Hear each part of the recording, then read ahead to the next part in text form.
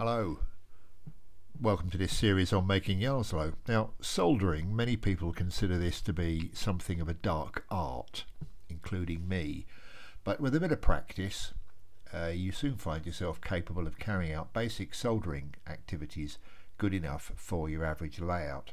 And today what we're going to do is to look at soldering two wires to a switch, a kind of basic place to start.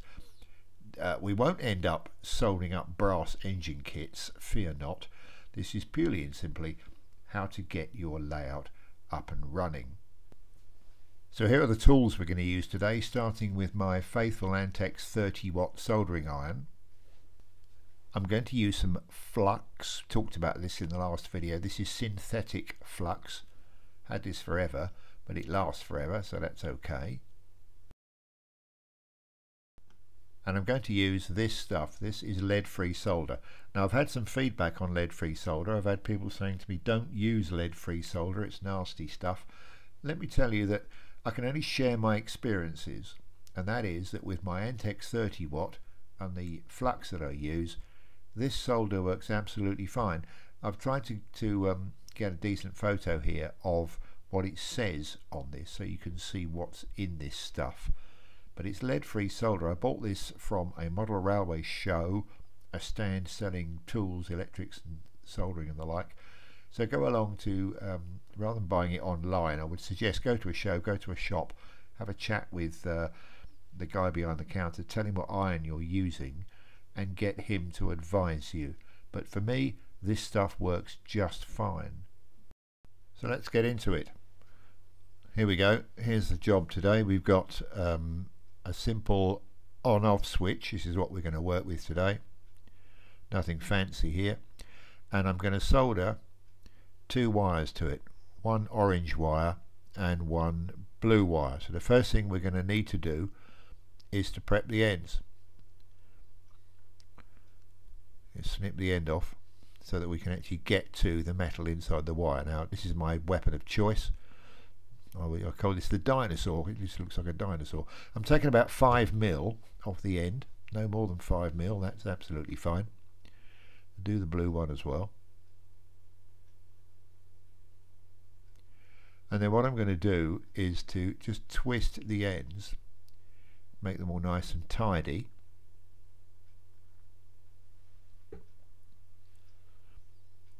And that preps the wires. You can just see them there, and the switch is all nice and clean and we're good to go. So the first thing we're going to do is called tinning.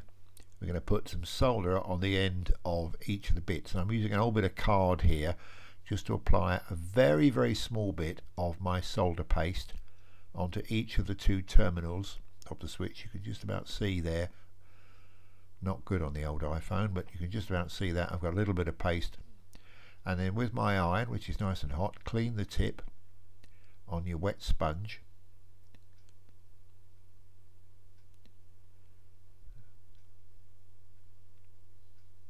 and then I'm going to just put a small amount of solder on the end of my iron, about the size of a very small pea, nothing anymore. And I'm just going to hold that on each of the terminals of the switches just for a count of 2. So 1, 2, done. A little bit more solder. I'll do the other one. 1, 2, and I'm done. Okay, that's all I'm doing. Just make sure that first one's all right. You can see now we've got some solder on each of the two terminals. And I'm going to do the same on the wire. I'm going to tin the wire, so I'm just dipping it in the paste. That's what I do. Little bit of solder, touch the end of the wire, and you'll see it all go shiny, and that's then tinned.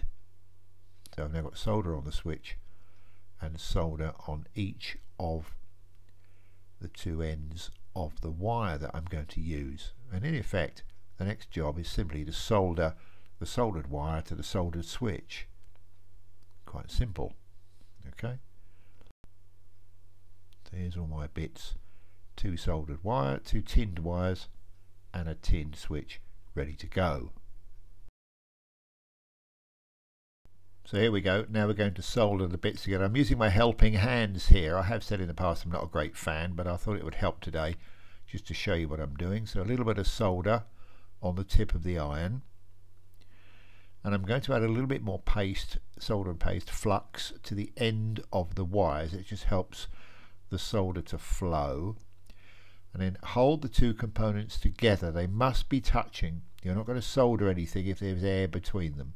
So get yourself in a comfortable position, make sure they're touching, and apply the heat. 1, 2, and you're done. And then hold it for a further count of 2 while the solder goes dull. You can see it go dull. Now I've turned the switch over and I'm going to do the orange wire exactly the same.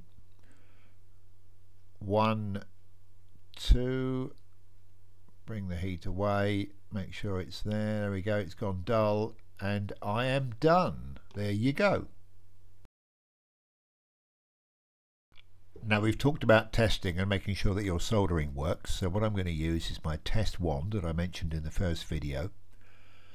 This is a simple device. Put the ends together.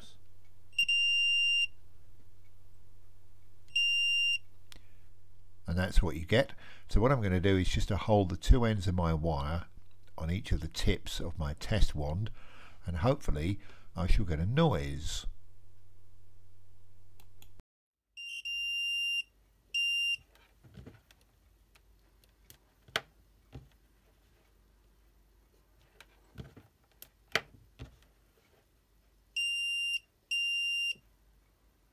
And that's absolutely fine. So now we're going to use a stuff called heat shrink. It comes on a very long tube, and I've cut off 2 half-inch bits. This is 3mm heat shrink. And either, if you've got a continuous piece of wire, you can feed it over the end before you start soldering, or if you've got short bits like this, add it on afterwards. But whatever you do, if you've got it on the wire while you're soldering, keep it well away from where you're soldering, because funnily enough, heat makes it shrink. That's why it's called heat shrink. But you push it up over the terminals, give you a bit of insulation. There we are. And then what you need to do is to heat it up, and it will shrink and grip the wire and not fall off. And you've got 2 options for doing this. You can either use your soldering iron, which is what I'm going to do here. Don't touch the heat shrink, just hold it very close to the tip of the soldering iron, and you'll begin to see it shrink and grip the wire. And you create this extra insulation around your solder joint. Alternatively, you can use one of these. This is a heat shrink gun.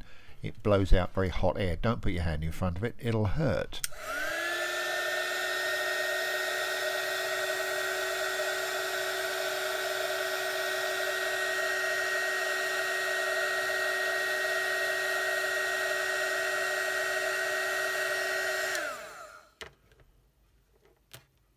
And there you have the finished article, a switch with 2 wires connected to it, suitably heat shrunk protected, and you're good to go.